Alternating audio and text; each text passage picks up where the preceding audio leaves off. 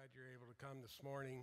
Last night, Kitty and I decided to go out to eat to Omaha, and while we were driving into Omaha, a terrific downpour hit us. Cloudburst. And I could hardly, my windshield wipers could hardly keep up with the rain that was coming down on us. And we weren't sure if we should continue on or not, but we slowed down and finally made it to Omaha. You know, sometimes in life we can experience a downpour in our lives where there's a cloudburst. It wasn't expected, and there it is. And in that cloudburst, in that downpour, we can become lost and not sure where we're at. We lose perspective, we lose energy, we lose direction, we lose purpose, and life becomes very, very hard for us. And this experience can be internal, can be external because of the circumstance we're facing. It can be something internally where emotions that we've never felt before are casting their shadow over us. We can be full of despair and darkness, and it is not a fun place to be. But does happen to believers, and it is part of, for many of us, part of our experience as Christians. I think of Elijah, who had an experience, a cloudburst, a storm that came through his life, and he asked God to take him home. He said, "Lord, I've had enough. If you take me home, that'd be fine with me." And I'm sure some of us have been in the same place as Elijah. He said this in 1 Kings 19, verse 5. He says, "I've had enough, Lord," he said. Anyone here can say that? I've had enough. I've had enough, Lord. Take my life. I'm no better than my ancestors. I wanted to be better. I wanted to go further than my fathers, my forefathers, and I have run into a roadblock. I have run into a mountain that I can't get around. And Lord, if you want to take me home, I'm ready to go. And so Elijah experienced that. And I could show you person after person in the Bible that experienced these cloudbursts, these days of darkness. If you want to call it depression, you can call it depression. And it's an awful, awful place to be. And I don't want to be there. I've been there myself, and it's not a fun place to be. But there is hope. There is a way out. And that way out is found in Psalm 42. I think this will help you. And if you're not going through a cloudburst, well, I hate to tell you this, there's probably one that's going to be coming. And that's the weather forecast. Lots of sunny days, but you may have some cloudburst, some downpour that comes in your life. And if you can't handle that, you're going to have a challenge in your Christian life. It is part of what we do. It's part of who we are as believers. You know, God never promised us health, wealth, and happiness, you know, forever, for day after day. His promise is that he will get you through this, and you will learn something, and he will shape your character, and he will form you to be more like Jesus and more like his son, and that you will become a better person because of this time in your life. Psalm 42, if you'll turn there in your Bible, that'd be great. We've got one in the pew in front of you, and we don't know who wrote this psalm. Sons of Korah may have written it. Maybe David wrote it, gave it to the sons of Korah. We're not sure. But we find out that the first thing this psalmist writes about in this deep darkness that he was in in this time of Great Depression, he writes his Psalms. And Psalm 42 and 43 really should be one psalm together. They really should be together. And I don't have time to go through both Psalms, but we'll see how far we get with Psalm 42. And he writes this: "As a deer pants for streams of water, so my soul pants for you, O God." And so he's looking out, and let's just say it was David who wrote this. He was out in the wilderness. Maybe he was running from his son Absalom, and might be the case of this psalm, we don't know. But he's out there, and he looks out, and he sees a deer, and this deer's just panting, moaning for water, and it wants water so badly, and he can't find any water. And David is saying, that's how my soul feels. I long for God. I want God. I want to know him. I want to worship him. I want to hear from him. I need God in my life. And you see what he's saying to us is that the most important thing in these times, and most of us, our prayer is, Lord, get me out of this situation now, because if you don't get me out, I'm not going to make it. But the prayer should be, oh God, I want to know you. I want you to be my God. I want to worship you.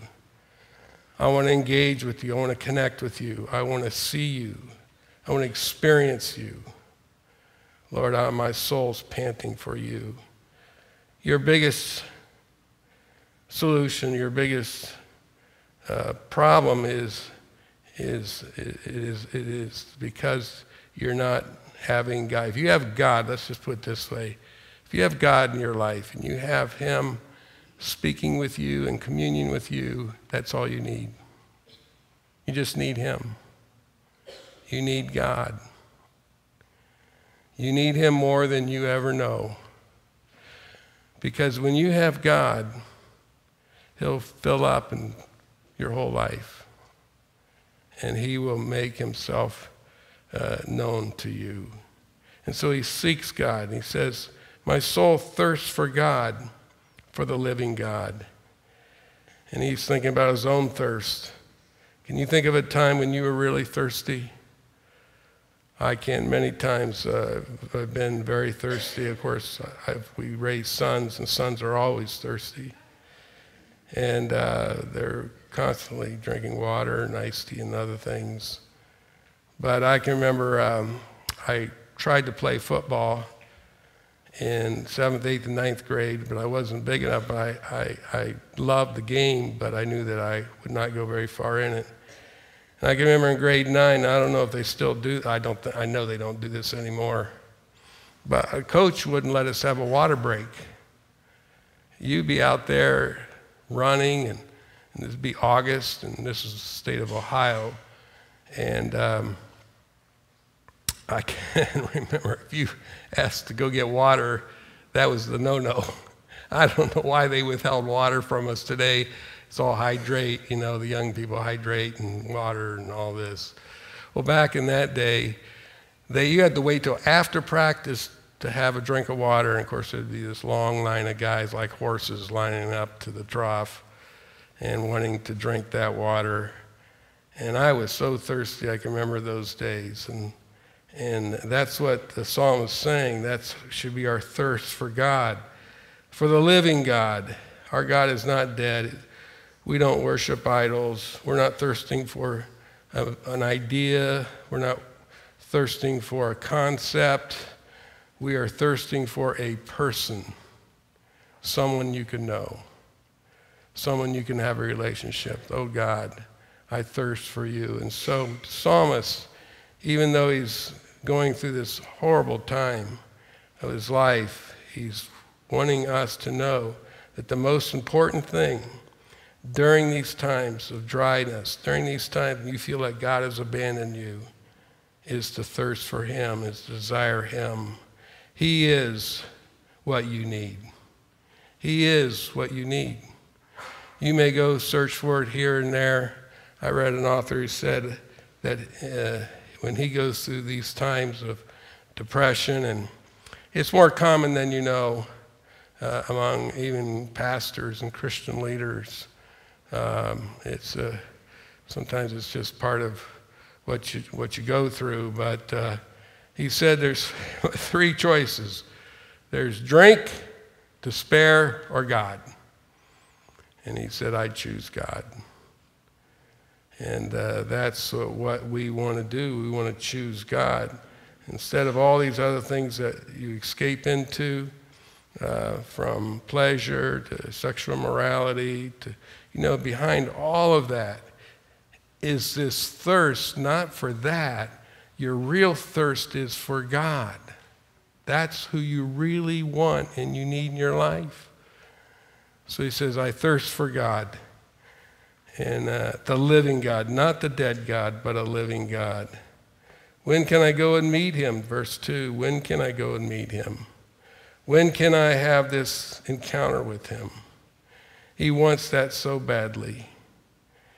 And of course, we know in the New Testament, it's available anytime. We don't have to go to a temple. We don't have to go to a building. We can meet God anytime we so desire. And that's the freedom of a believer, is that we can do that even in the midst of the downpour. And look what else he says. My tears have been my food day and night. My tears have been my food. He is not eating. He has no desire for food. Instead, he's weeping. He's crying. My tears have been my food. There's nothing wrong with tears. Tears are all right. The Bible says, weep with those who weep. Jesus, what's the shortest verse in the Bible? Jesus wept. Was Jesus a man? It's okay, men, to shed a tear. There is nothing wrong with that. In fact, real men know how to weep. I think of Jeremiah. He's called the weeping prophet. He wept over Israel. He wept over their lostness. He wept over the situation they found themselves in Babylon. He wept over their disobedience. He wept over them. And we need more people who will weep over our situation. Tears are healing. I don't know if it happens a little more with age and you're a little more teary-eyed, but I find myself, I've been in someone telling me their story and I'm weeping, they're weeping, and I'm saying to myself, Tom, get a hold of yourself. This is not helping anybody. But I feel things more deeply than I ever have. And it's okay to weep. This psalmist was weeping over his situation. He was so moved. His whole being is caught up in this. He says, my tears have been my food day and night. And so that's happening internally. He wants God, and for some reason God's not there for him, and he's not able to meet with him. And that can happen to us, where we are desirous of God, and there's no big sin in our lives, and God is just so distant. And in those situations, it takes our faith and trust in our God to keep going. So that's internally. Then they say, verse 3, while men say to me all day long, where is your God? That hurts. That's what persecution. If it ever comes to our country, that's one of the things they do in the books I've read. In China and all over the world, Christians are being persecuted. They're laying their lives down, and they're being tortured. And many times that's the tactic they take. They will say to you, "Where is your God?" You're here in prison. We're able to beat you. We're able to do whatever we want to do. We can kill you. Where is your God? You know, they mocked Jesus like that too. When he hung on the cross, as they passed him by, the mockers will always ask that question. People of faith, we know that it's going to come, but it's hard to take. And in Matthew 27, verse 41 through the end there, 44, it says, "In the same way the chief priests, teachers of the law, and the elders mocked him." This is the way people mock us. "He saved others," they said, "but he can't save himself. He's the King of the Jews. Let him come down now from the cross, and we will believe in him. He trusts in God. Let God rescue him." He's trusting in God. Where is God, Jesus? You're on that cross. And that's what people can say to us. Where is your God? What about this? What about that? And there are answers. You've got to go back to the sovereignty of God and study the sovereignty of God and how that interplays with human responsibility. And then you got to throw in the fall and the love of God, and how this morning I was reading Romans about the goodness of God and how God wants to bring all circumstances and bless them with his goodness. God is not against us, God is for us. But that's the question you may even ask. Where is God? Where is he? Why has this happened to me? And so these come around, and when people are asking those questions in sincerity, don't go give them some theological answers. Just go weep with them. Just be with them. Where is your God?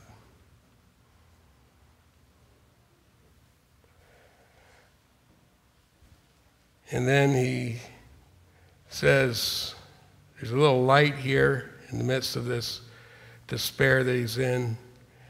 He says, these things, verse 4, and we're going to look at how we can start to come out of this. These things I remember as I pour out my soul. So he's pouring out his soul to God, and he doesn't understand, and he's alienated, he's isolated, he's in a wilderness. He's far away from Jerusalem, the city he loves. He says, these things I remember as I pour out my soul, how I used to go with the multitude, leading the procession to the house of God, with shouts of joy and thanksgiving among the festive throng. So he's remembering back. And as he remembers back, he remembers the faithfulness of God, he remembers the promise of God, he remembers how real God was in his life. And how he used to lead these festivals would be the Passover and Feast of Tabernacles and some other ones, and they would move toward Jerusalem up. You go uphill in Jerusalem. Jerusalem's elevated. So no matter which area you'd be coming from, the city, you're going up to Jerusalem. And this procession would be hundreds of thousands of people. And the praise would just break forth in the dancing and the celebration and the joy that was his. And so we want to remember those days.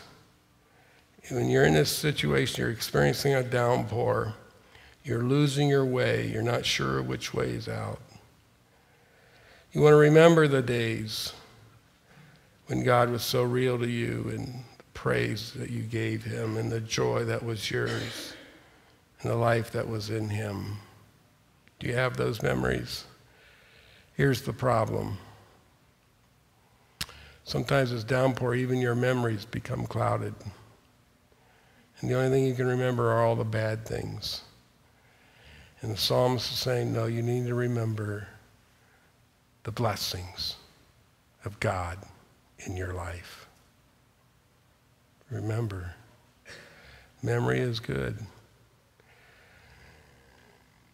So he's saying, I remember those days. I remember the worship services. I remember when I was in the community. He's isolated, and so you remember when you were in the community of faith, the community of God, and he's leading them. And so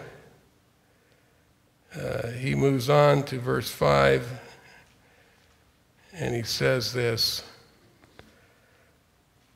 why are you downcast? And he says this 3 times in his Psalms, this refrain. Why are you downcast, O my soul? Why so disturbed within me? Put your hope in God, for I will yet praise him, my Savior and my God. And then he repeats this refrain in verse 11 of 42. Why are you downcast, O my soul? Why so disturbed within me? Put your hope in God, for I'll yet praise him, my Savior and my God. And then in 43, he ends his Psalms with this, verse 5. Why are you downcast, O my soul? Why so disturbed within me? Put your hope in God, for I will yet praise him, my Savior and my God. He says this 3 times. You think this is important? It's really important that you get this. First of all, you need to talk to yourself. I give you permission to talk to yourself. If you haven't done it, it's fun. Your wife will think you're crazy, but your husband. But you need to talk to yourself. D. Martin Lloyd-Jones, who was a physician, theologian, writer, pastor, preacher in London, England. Physician who became a pastor. And he wrote a book. If you want more information on this subject, you need to read him. He's a classic. His book is classic. It's called Spiritual Depression. D. Martin Lloyd-Jones.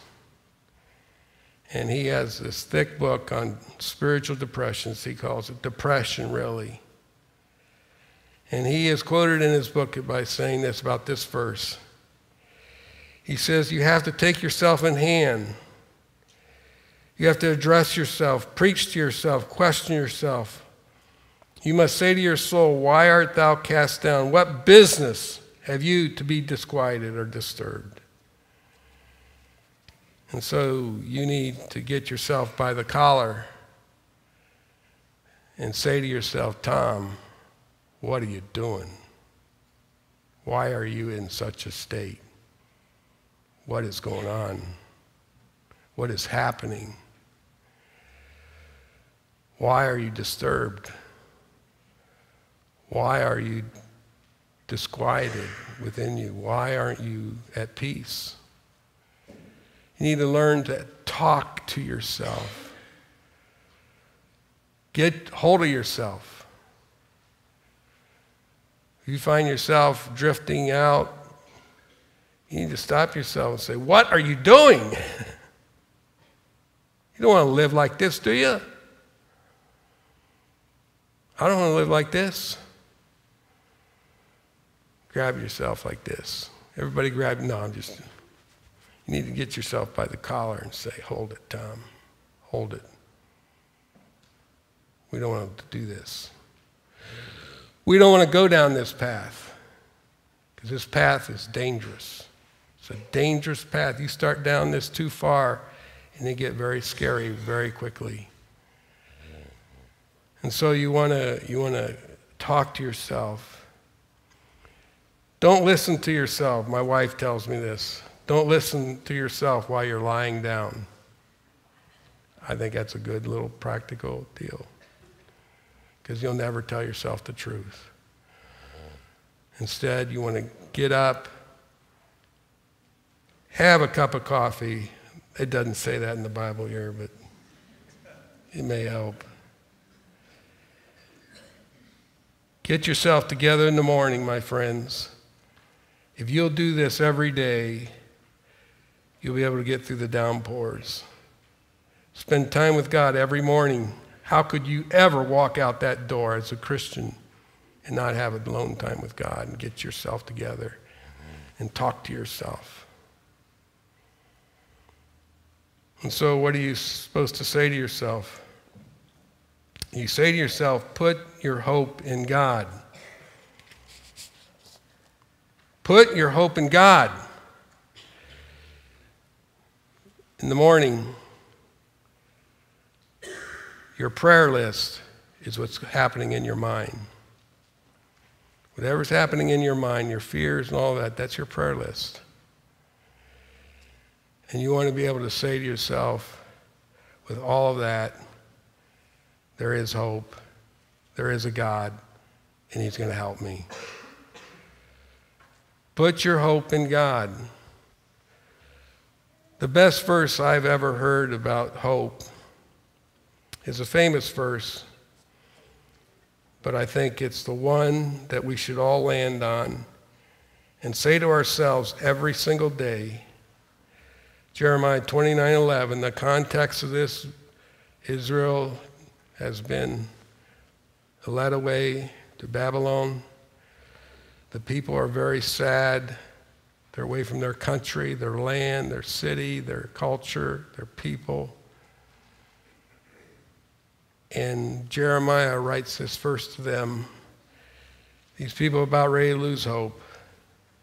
Jeremiah 29:11, for I know the plans I have for you, declares the Lord, plans to prosper you and not to harm you, plans to give you hope and a future. What a verse. For I know the plans I have for you. Plans to prosper you. See, many of you think in terms of God's going to punish me, God's going to defeat me, God is after me, God's going to oppose me. But it takes faith to believe that God's going to prosper you, not to harm you. Plans to give you hope and a future. We need that. That's a wonderful verse.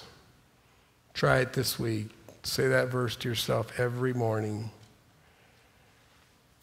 And I think it'll help you get through the downpours of life.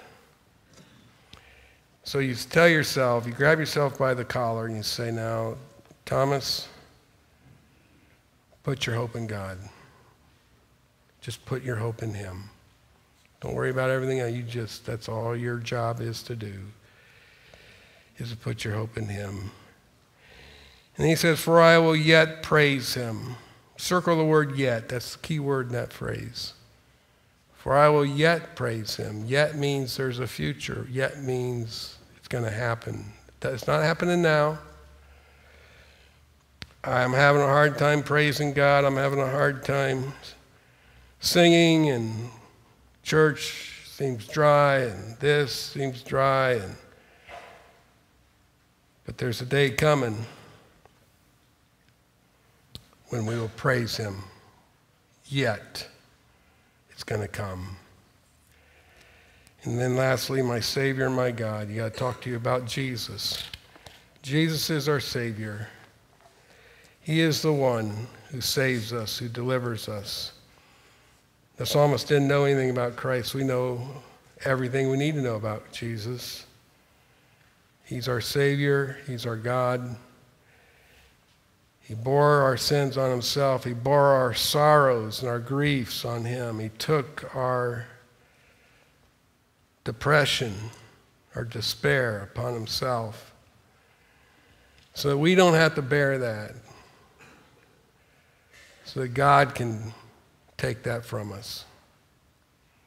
He died on the cross, he was buried, and he was raised on the third day. And so our Savior lives. He's not dead. Jesus is alive today, and he can minister to us, and he can help us through these rainy days. And he's nearer than you know. He's constantly around us and with us. When our firstborn son, went to kindergarten, that's a big day in most families when your firstborn goes to kindergarten. And we lived a few blocks from the kindergarten where Matt was going to go. This is up in Canada, and there was a busy road, and he had to cross, and so we practiced it with him. And first day finally comes, and we're all excited. Mom gets a 3-hour break. Of course, she's got 3 other ones. And guess what I did? I followed him. I shouldn't have done this. I followed him. He never saw me, but I was always there, just in case that first day got into trouble. And that's how your Heavenly Father is. You don't see him, you don't feel him, but he's there. And he will take care of his children better than I ever did. And he's right here. He's here today. I'd ask us just to bow our heads, and maybe you're going through a tough time.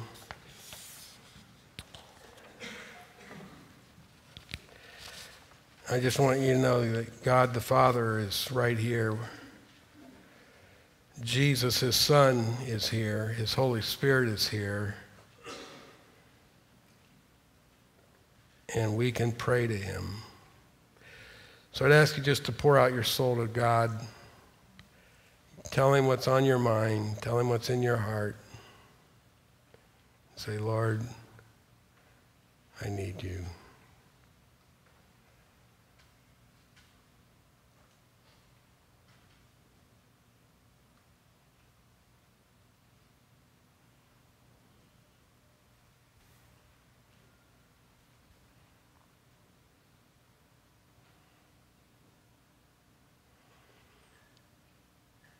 Maybe there are family issues that are just driving you crazy. Maybe it's financial. Maybe it's health. Maybe it's work-related. Maybe it's something huge coming at you and you're really afraid. Give this to God. Do not leave this auditorium, this sanctuary, until you've done that.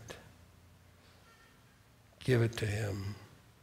Ask him to come into your life and to give you strength and to give you power and to give you himself.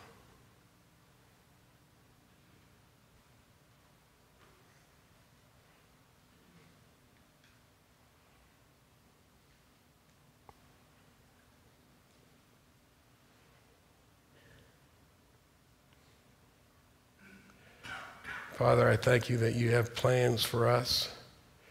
You have plans for us as individuals. You've got plans for us as a church. And these plans, Lord, are to give us a hope. I pray, Lord, that you would do that. You would give us a hope. Lord, we pray, Lord, that you would come and minister to us. I pray that you would meet us. Pray that as we go out from here, we would know that we have been with you and that you are with us. I pray these things in Christ's name. Amen. We want this hope to be for our whole community. And so I want to encourage you to sign up for this Reach 300. I'll give you one item of good news, and then for everyone who comes, I'll give you another item of good news, but you got to come on Wednesday night. But the donor who gave the $200,000 to Samaritan's Purse, who is giving us that money to distribute, gave another $100,000. So we have $300,000 entrusted to us by Samaritan's Purse to bless our community. And part of this, we need your help to bring this good news to people. But if you come Wednesday night, I got another surprise, this shocking surprise, amazing. And I'll tell you Wednesday night, if you'll come and sign up, and let's be messengers of hope. Let's be messengers of those who need this message in their lives. People are struggling, my friends. For us who never got hit by the flood, life is normal, and we just go on. But there are people in our community who really need our prayers. This is not over, and it's hard. And so we want to be in prayer. But you come Wednesday night. Go out back there and sign up. You come Wednesday night, and I will tell you the whole plan. I'll also tell you about some other good news that we have. And anyway, it's going to be a great time. Let's stand together. Thank you for coming. Lord, may the hope of Jesus live in us today. May we get our eyes focused on the eternal and not the temporal. May we get our eyes focused on Christ, heaven, his word, his church, those things that will last forever. We bless your name. In Christ's name, amen. Please say hi to someone, especially if they're new and you haven't seen anyone here. Just say hello.